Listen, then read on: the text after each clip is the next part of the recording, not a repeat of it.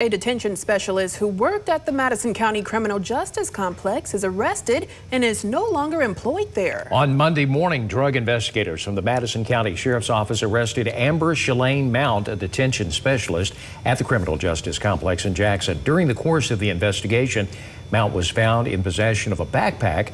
Inside, investigators say they discovered a stapled packet of papers containing 50 blue M30 pills believed to be fentanyl. Additionally, 4 small packages or plastic packages containing a substance suspected to be methamphetamine, and another folded piece of paper found containing Suboxone strips in a factory packaging.